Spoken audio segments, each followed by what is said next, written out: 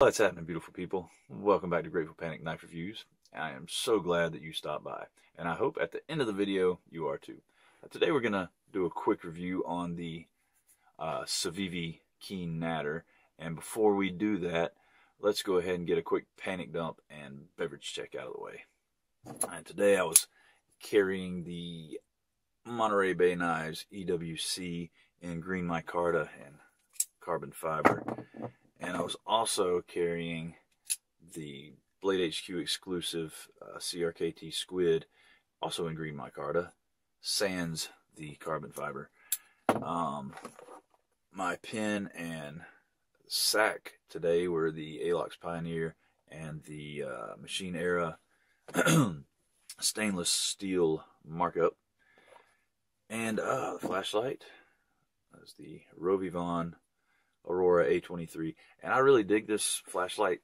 Kinda, it functions well. I'm not quite the fondest of the user interface, but it's it's fine. The thing I really don't like is that the battery's integral, and that charging port wore out like really quick. So you have to be real. You have to pay attention when you're plugging it in, make sure it's charging. And as far as the Hank goes. Little Lone Star Hank, Suh, Grateful Dead Hank. And, ooh, the beverage. Drinking on a little bit of Hopsecutioner from Terrapin Brewing Company out of Athens, Georgia. Sleepy little college town, University of Georgia. Let's go ahead and give a big old Grateful Panic cheers to our good friend Brad of Mild-Mannered EDC. Cheers, Brad.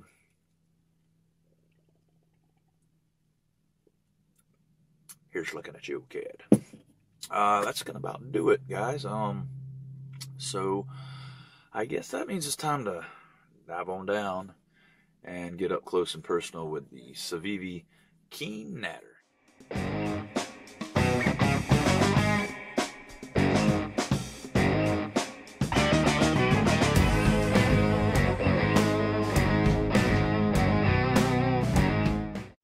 Alright guys, so like I said, today we're going to be taking a look at the Keen Nadder from Civivi. Let's go ahead and get these specs out of the way so that we can get to the good stuff, the meat and taters. And what we're looking at is an overall length of 8 1/4 inches. We got a blade length of 3.5 inches with a cutting edge of 3.5 inches. And we have a blade width of 1 inch and a blade stock thickness of 150 thousandths.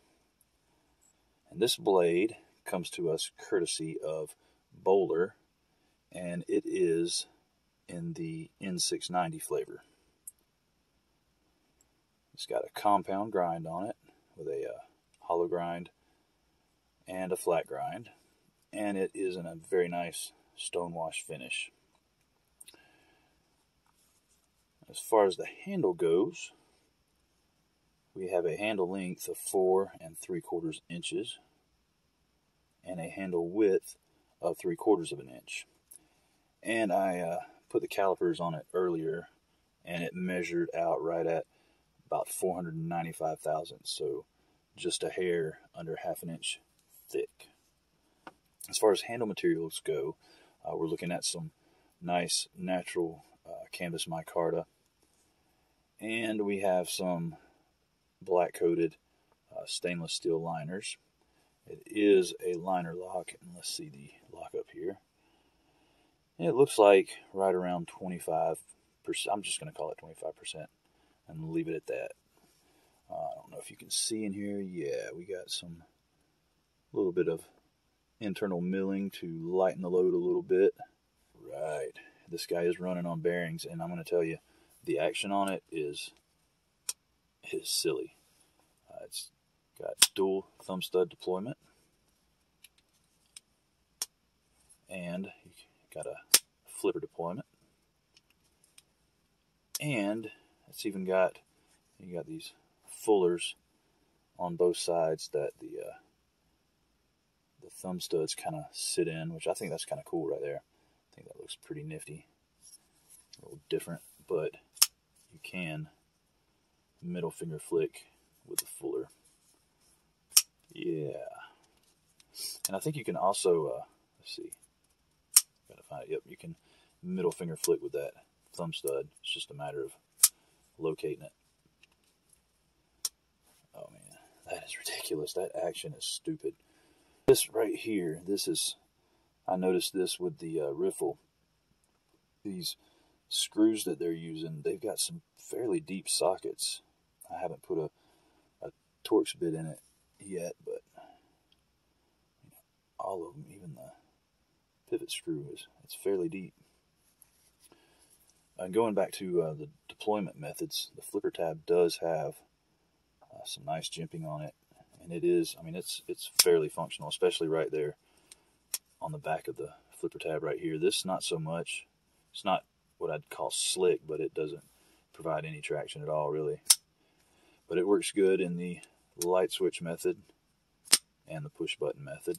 And even if you kind of fumble your deployment, it's not gonna fail. It's still gonna fully deploy and lock up. See what the centering looks like on this guy. Pretty dead nuts. Heck yeah.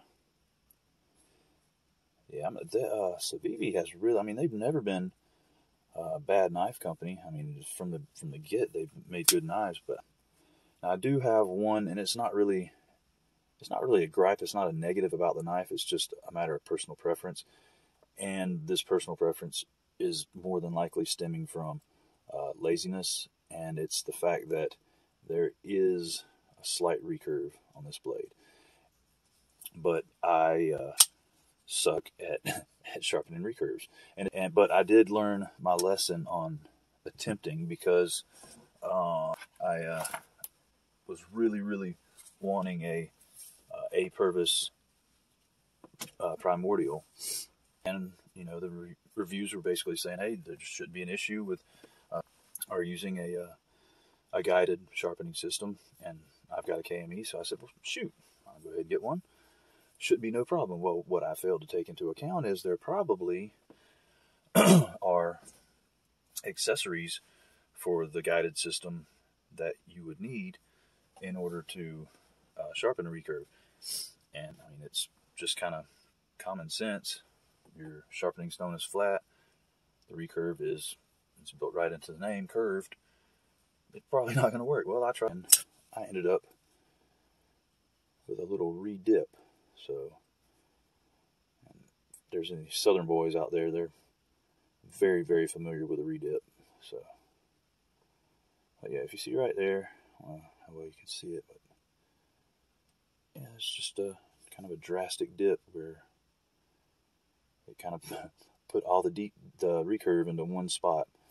So that kind of turned me off to knives with any fashion of recurve to them. So, but I have done some research, and KME does have a it's called a Hewitt jewel stick that is used, you can get and use to sharpen recurves. And basically it's just it's a three-sided sharpening rod, and the sides are oval shaped, and it's got, each side is a different grit. It's got 270, 600, and 1800. And then the wicked edge has it has recurve sharpening stones. And from all I could find, the only information I could find was basically they have a 400 and a 600, but I guess better than nothing. But both of them said, you know, they could be used to sharpen anything from, you know, say a kukri, or, you know, just a small recurve. Like, supposedly they're good for all that. I can't vouch for them. I haven't tried them, either one of them personally, but just putting that information out there that those do exist. So, other than the little bit of recurve on this guy, I ain't got no problem with it at all. I'm still, the Riffle is still beating this one out by a little bit, and I can't quite put my finger on why.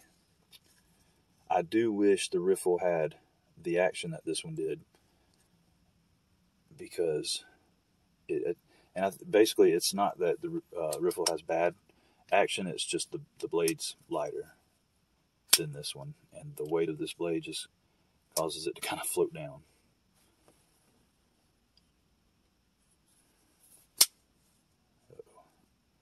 But I mean, that's just insanity right there, guys. Yeah, this is it's quite the nice knife, and I highly recommend it. I don't think you can go wrong buying it. I mean, it's going to perform very well. I mean, if you're looking for something to clear brush with, this probably isn't what you want to look for.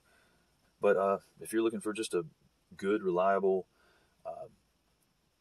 EDC knife, I don't see any problem with this. I don't have any problem at all recommending this knife to anybody. And so it definitely gets the Grateful Panic seal of approval, 1 3/4 thumbs up. And that's about all I have to say about this one, guys. I hope you enjoyed it. I hope you got some information you were looking for.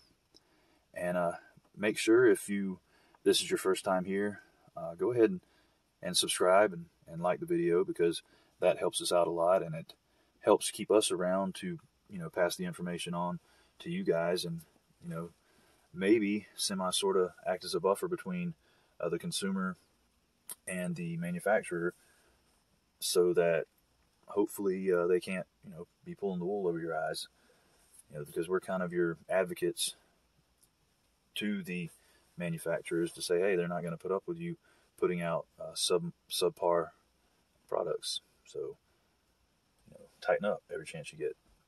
But that's about it, guys. Appreciate you stopping by, and you are more than welcome to come back anytime. But until next time, how about go out there and EDC your ass off and do something nice for somebody.